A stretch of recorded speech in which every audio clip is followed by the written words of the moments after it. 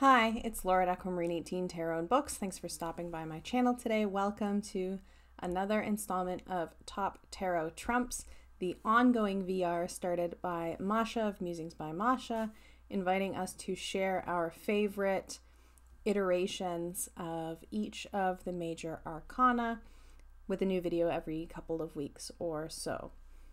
This time I am sharing some favorite Chariot cards. And I started out this series saying I was mostly going to try to stick to 5. We've gotten to card number 7, but the 8th card because we have the Fool. And I'm just going to say I'm going to abandon pretending like I'm going to stick to 5. This time I have 6. I know for strength I have more than 5. No one should be surprised that my initial attempts to restrict myself a little bit were not going to work. So I have 6 chariots to show you, some of which are more traditional chariots in some ways, and some of which are really not, as per usual. I will timestamp below in a kind of non-spoilery way, but some of my timestamps will probably be pretty obvious in this case. I initially thought that the Chariot might be a card that it would be hard to come up with favorites. It's not a card that I, can really necessarily readily think, oh, this Chariot card is one of my favorite cards ever, or this deck has such an amazing Chariot. It's one that, for whatever reason, it's one that doesn't always stand out to me as a favorite card in a deck. So I thought I would have a hard time, but when I started going through the decks on my shelf and making quite a mess in the process, I managed to find quite a few chariots that I very much like. So I've narrowed it down to 6, which I'm excited to share with you. The first few are Marseille style chariot cards. So the first one that I've chosen, and these are not really in a particular order, but the first one I will show is the Chariot from Marseille Prendre Vie by Auntie Kay's Tarot.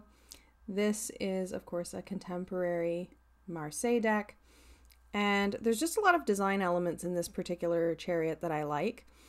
I am really into photographic backgrounds and illustrated foregrounds in this deck. It's one that will show up in my top trumps, a fair amount.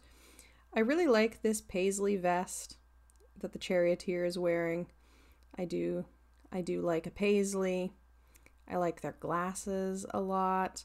Glasses are a thing that you don't always see in tarot very often. Once I started noticing that, I started looking for them and appreciating seeing fellow glasses wearers in tarot, so I like that. And in this one, the horses are mechanical, which I think is interesting. The charioteer, of course, does not have reins to steer the horses, which is, standard in a Marseille deck. So thinking about,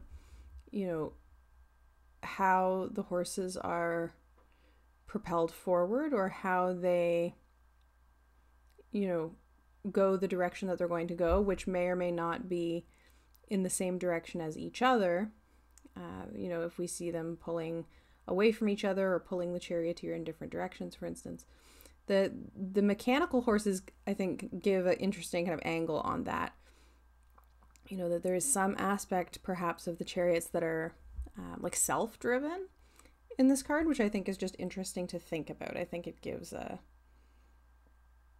different perspective. I like that they're on kind of roller skate wheels at the bottom there. I think that that's a cool style. Yeah, I just like this card a lot, and I think it's pretty neat. So that's the first chariot. The second chariot is from a deck that is so new to my collection that I haven't even shuffled it yet. This deck arrived 2 days ago, I think, from when I'm filming this video. So I've opened it, I've looked through it, I've skimmed the book, but I haven't worked with this deck, I haven't shuffled this deck. And I will just say that if I had had this weeks ago when this Top Tarot Trumps thing started, this deck would have appeared in my top tarot trumps video for at least 3, if not more, of the installments so far. I'm really loving this deck and looking forward to working with it a whole bunch. And that is the Chariot from The Gay Marseille by Charlie Claire Burgess, who is of course the creator of the 5th Spirit Tarot and the author of Radical Tarot. I love their first deck. I'm looking forward to their next deck. I backed this on Kickstarter and was very happy to have it arrive. You know, you can see just from these first 2 why I'm looking forward to having a bit of a Marseille year this year. I feel like stocked with a couple of Marseille decks that I really, really like, which is kind of new for me. And in this one, you know, it's a pretty kink forward kind of interpretation of the Chariot, you know, with the ponies at the bottom with chest harnesses on. I just think that it's great. I think that this deck, you know, has a real kind of sense of humor to it. And it's, you know, so deeply and unapologetically queer, while I think not taking itself too seriously at all, while sticking to, you know, fairly traditional in a lot of ways Marseille card structure and kind of the layout of the figures and things like that, but really putting a contemporary spin on it. I really, really like this a lot. I like, you know, I like tattoos and body hair and things like this that, you know, make figures look like real humans in a deck. And this deck is full of that. I like, you know, in both of these actually, I like how the creators have put their kind of initials on there. We have the Damour's Fortunes.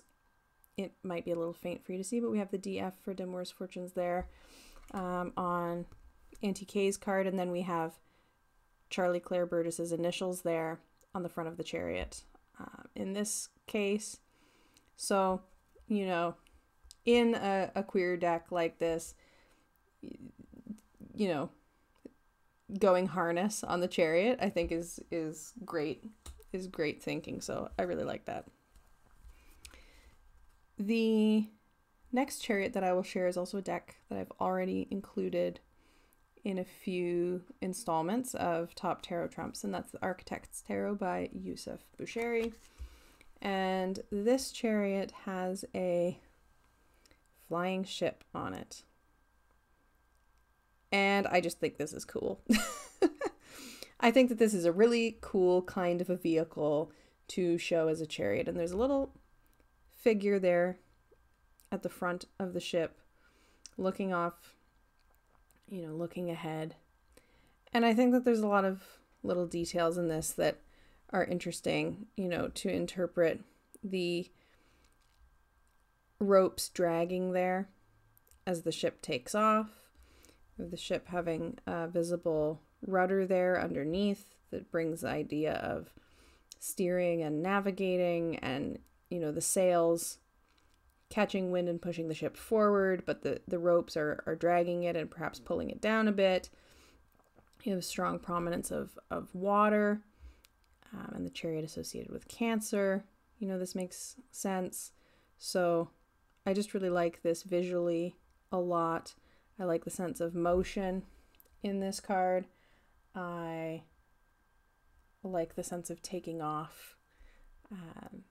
And there's also, you know, something about the chariot being in the midst of changing the medium that it's moving in, like navigating a change from water to air, I think is something interesting in terms of how this could be interpreted. So I like what that card brings to the chariot. Of course, I love the Naturescapes Chariot, another watery one, which makes a lot of sense, of course, for the chariot. And this is a, you know, stream with a lot of stones. And I like that this, for me, brings up ideas about navigating around obstacles, going around versus going through, and pushing through over long periods of time in ways that water will in terms of erosion, twisting and turning and not taking a straight path. There's just a lot, I think, that an image like this can point to. And I think that that's, why this deck is so successful, because these pictures are chosen so well by Tina, who created this deck. It feels like a very much in motion chariot. Like this is a very dynamic, this water is clearly rushing through, and I like that. And a lot of the chariots, the traditional chariots, like feel quite static actually. And this one really doesn't. So I like that about it. Next up, I have Le Terreau Souverain. And in this one, the chariot is movement. And the text there says, riots, not diets. And this just makes me happy. I really like the idea of thinking about the movement of the chariot in terms of something like a social movement context, creating change, moving in a direction, in a deliberate, strategically and tactically, like kind of a way. And so I think the text brings that, and then I like the kind of aspect of it being a person and thinking about the chariot as movement in terms of moving through the world and how we move through the world and what we carry with us when we move through the world. I just really, really like this, and I love this deck. So I like that chariot as well. And finally, I chose one of my favorite vehicles, of course, the Enterprise. And this is in the Star Trek Tarot, which features the 78 episodes of the original series. And this deck has keywords on it, and you can see here in the corner, the keyword is action. And then there's a more subtle keyword in the gray text, which is deflection. This is just a cool deck. I love this deck. And this episode of Star Trek is the Tholian Web. And in this episode, Kirk is trapped and the starship is trapped, and you can see the web forming behind them. And they're trying to get out of this Tholian Web. And part of what that involves in the context of the plot is that they have to kind of try to anticipate, where to go next and where to put the transporter next. And so there's this kind of, it's steering, and it's a vehicle and all of these kinds of things that we can think of with the chariot. But I like the aspect of anticipation that the Tholian Web brings to the chariot, having to, think about what might be coming up and reorient based on kind of anticipated possibilities or challenges, I think is a cool addition to the interpretation of the card that comes through in this particular example of a chariot. So those are my current top chariots from the Marseille Chariot, the Gay Marseille, and the Architect's Tarot, and the Naturescapes Tarot, and the Tarot Souverain, and the Star Trek Tarot are the chariots that I have chosen. Let me know in the description box, not in the description box because you can't put things in the description box on my video. Let me know in the comments if you happen to love any of these particular chariots or what your top chariots would be. Thanks so much for watching, and I'll see you in the next one. Bye.